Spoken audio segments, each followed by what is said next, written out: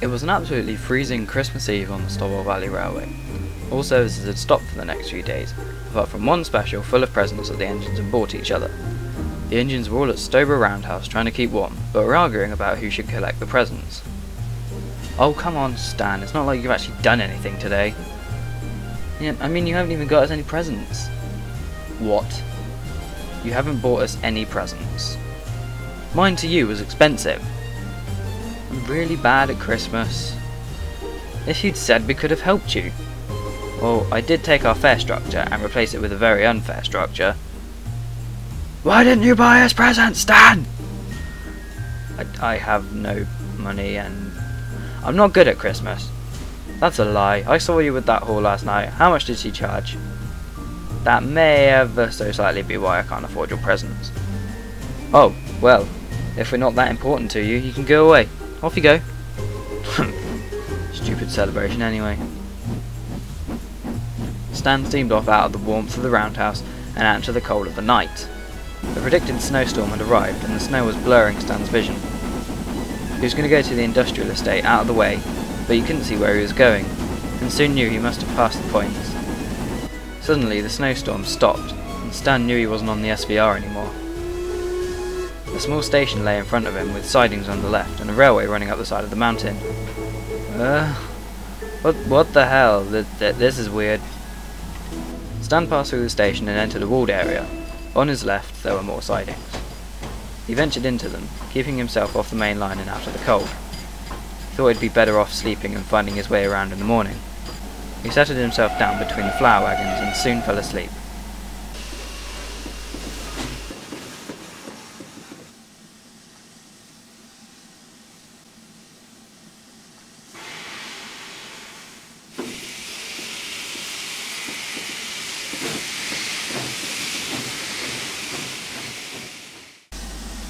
After what didn't seem too long, Stan woke up. He was not in the same place he'd fallen asleep in. Well, at least he thought it wasn't. It couldn't be. He was in a shed and there wasn't the slightest smell of flour. It was replaced by the smell of coal dust. This is more than weird. What the hell? Suddenly Stan could hear the sounds of small engines. He closed his eyes. The noises got closer. Soon voices were heard right out the shed. See, I told you. He just stopped outside the junction and then toddled off to the flour mill sidings. Good work, B1. Haven't seen one of these before. If he wakes up, get him to take some trains down to the junction. If he doesn't, you know where to take him. Do you mean? Yeah, I mean. That word makes me shake. Me too, B3. Just watch him. I'll go speak to B2. Okay, see you later. Stan waited for the sound of the supposed B1 to disappear before reopening his eyes. B3, whoever that was, wasn't there either. But now, moving trucks in the distance showed Stan that he was safe to look around. The shed he was in was next to some large buildings and a siding. Oh, it's a colliery! Stan, feeling braver about his whereabouts, quietly moved out of the sheds and into the cold air.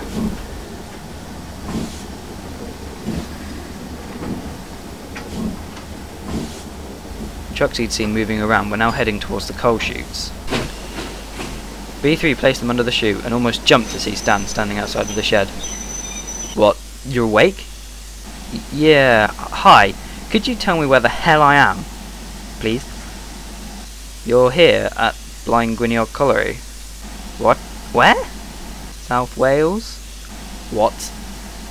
Oh dear, you're not an intelligent one, are you? Oi! I'll have you know that. Whatever. Now you're awake, you can help me here, see? It's 2 o'clock in the morning. Christmas morning. Who works on Christmas Day? We do. B1 had returned with B2. Stan was starting to feel rather ill. Oh, I swear I'm seeing triple. How much did I have last night? You're not seeing triple. There's 3 of us. B1, B2 and B3. And I guess the B stands for Blind Gwiniog. Blimey, you're cleverer than you look. Watch it. To answer your question, yes, we do work on Christmas Day. The colliery is always working, but whilst we work we can remember what we have and be thankful for that. But what about presents? You give presents, right? Well, of course it's Christmas, stupid. Damn. Why'd you ask anyway? Back on my railway, We were discussing Christmas presents, but I hadn't got any for my friends, and they'd gotten them for me, but, you know, that's not on. Christmas isn't about receiving, you know, it's about giving. Yeah, but what if I didn't want presents? Then surely you'd be thankful for them even if you hadn't asked for them. Yeah, but enough chit-chat, we've lost 5 minutes already. You, large engine, what's your name? Stan? Right, Stan. Seeing as you caused this mess, it's your job to take a double-length train down to the junction. I don't even work here. Christmas is about giving, remember?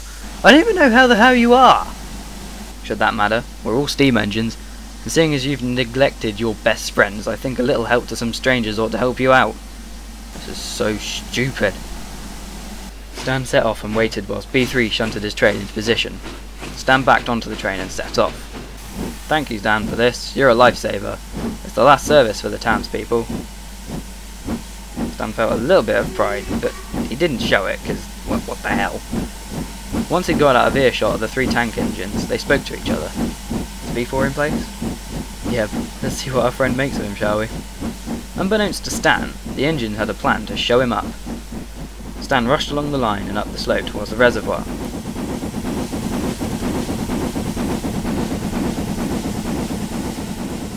He reached the flat and saw the viaduct, but there was something on it. He proceeded with caution, but stopped, for there was a figure of an engine that was definitely not a steam engine.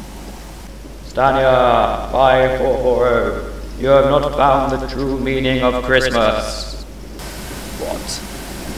Unless you change your ways, you will forever be trapped here in Blanguignoc, doomed to traverse this line for all eternity. How do I change my ways? Oh, come on, show some Christmas spirits, give a little. But I have no money. Hang on, there's a few bob. Treat your friends. Since when did ghostly engines have money? Bank of wages. Oh, that makes sense. Now, be gone and make your friends' Christmases the best one yet. Oh, and don't forget to deliver the coal to the siding. Right. The mysterious engine disappeared, and Stan, slightly more bewildered, carried on his journey.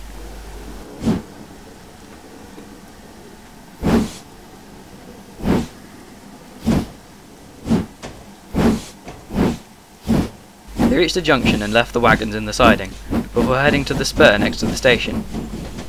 He thought about how to get home. No sooner had he put it through his smoke box, did it start snowing, a large storm of snow. He decided he'd try to get home, so he left the siding and ventured onto the main line. The snow was everywhere, and he couldn't see much. Suddenly he heard a voice. Stan! Stan! He won? Stan! Oi, wake up, Stan, you stupid hunk of metal, and get out my way! What? Where? Huh? Stan opened his eyes. He was on the SVR, and he'd stopped right on the points that led out of the Stobra sidings. I'm back! Stobra, how I love you! No weird tank engines, no colliery. Oi, what the hell are you on about? Oh, hi Dan. Why aren't you in the roundhouse? I'm gonna pick up the presents that you wouldn't get. Oh, don't worry about that, I'm on the case. Stan rushed off in the direction of Retford. He had a plan. He returned to the roundhouse with the present train. Hey guys, look what I have. Oh, and don't worry, I've got presents from me too. What?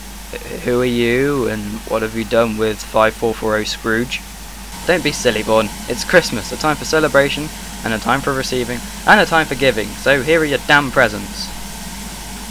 Stan joined the engines in the roundhouse, and they opened their presents. Vaughan had received a signed picture of him and Oliver Bullied. Dan received a book of Welsh branch lines, and Stuart got a bottle of the finest cider Stan could find. Well, you certainly put effort into these presents, but where did you get the money from? Bank of wages, mate. Oh, that makes sense.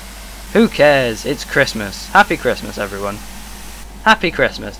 Oh, and here's to a great new year, whatever it brings.